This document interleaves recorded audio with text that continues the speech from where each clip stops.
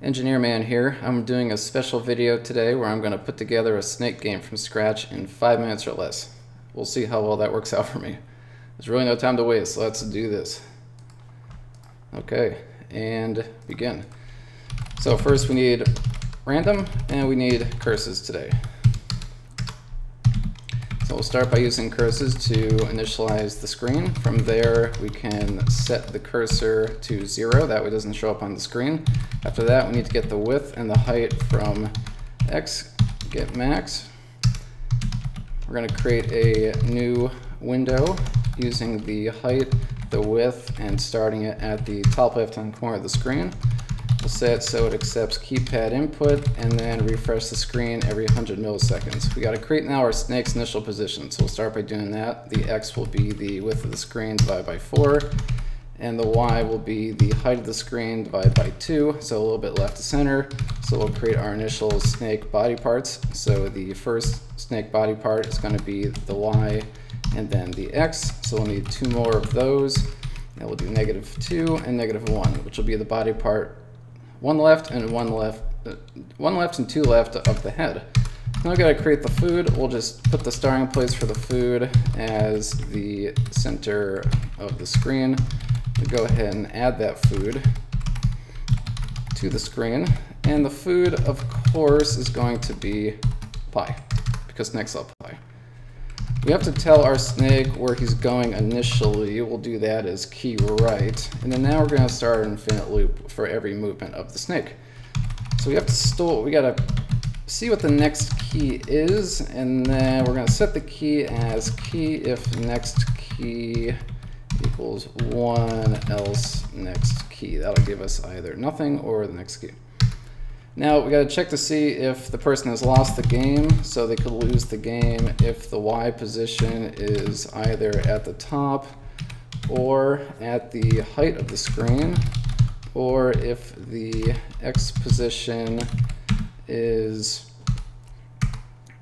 either to the left or the width of the screen, or you could lose if your snake is in itself.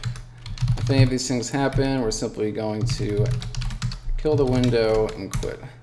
Great. From here, we gotta determine what the new head of the snake is gonna be. We'll start by taking the old head of the snake.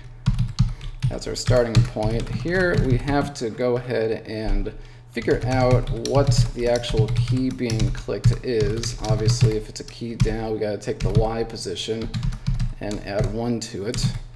So we'll copy this 4 more times. So we also have right, we have left, and we got up. Obviously if it's up, we gotta go -1. If it's left, we gotta go -1 as well. And if it's right, we go +1 on the X-axis. Great, once we've done that, we can insert the new head of our snake.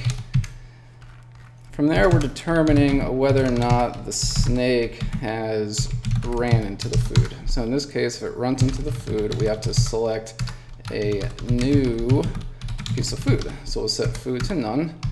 We'll create a new food. From here, we're going to use rand_int.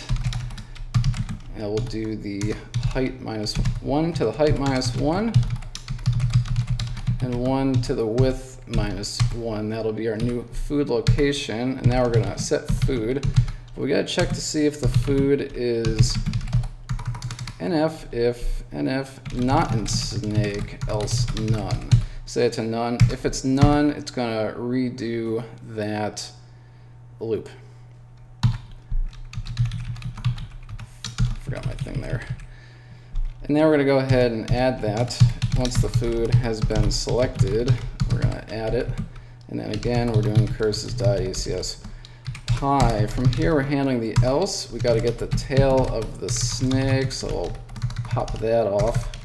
Run out of time here. And now we're going to add a space in place of where the tail piece was. And then finally, in any case, we're adding the head of the snake to the screen using ACS CK board. I think we're done. Let's test it out here. Nope, we got an error. New head is not defined. No problem. Put an equal sign there. Fail is not defined. Fail. Tail. And we got our snake game. Stop the clock.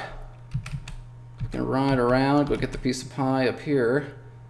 Oh yeah, give me some pie. Run that around a little bit. Nice. And then we'll crash into ourselves. Nope. Okay, crashed. Now we're done. Now we're done. If you enjoyed this video, smash that like button. And if you want to see similar videos like this, happy to do them, they're fun. Then tell me in the comments below so I know what I should do next. See you next time.